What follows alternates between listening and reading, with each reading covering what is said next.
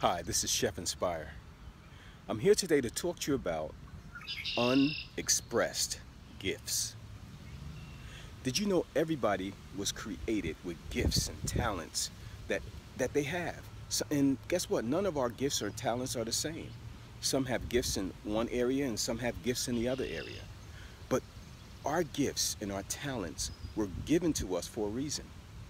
And if we do not use our gifts or our talents, what happens is unexpressed gifts becomes hindrances in our lives. Let me give you an example. If you have a gift to encourage people, but you become an introvert, what happens is you're not using that gift to encourage people. There are people that are all around you that could be uplifted, motivated, inspired by your gift.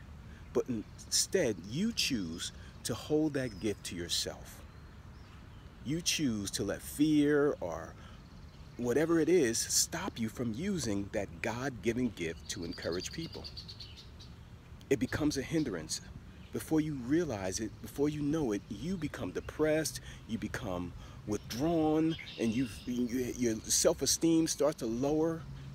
That unexpressed gift actually becomes a hindrance in your life, and it blocks you for becoming the best person that you could possibly be.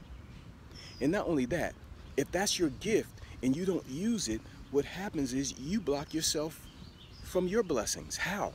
Because our blessings come through people. If we don't put ourselves out here to hear and to be guided and to interact with people on a regular basis, what happens is we are blocking our own blessings. We are blocking the source or the resource that God can use to get us the things that we need in our lives.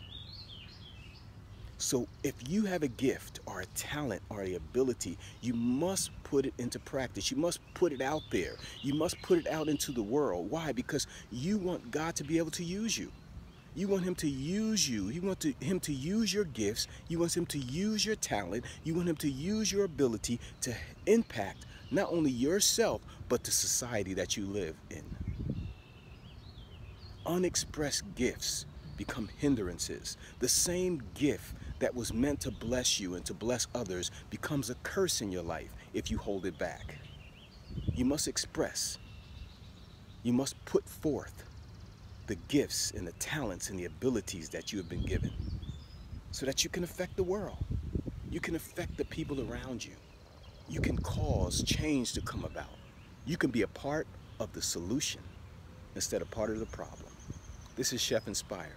Use your gifts, use your talents, and use your abilities. You will bless the world and yourself, and you will remove those hindrances out of your life. God bless.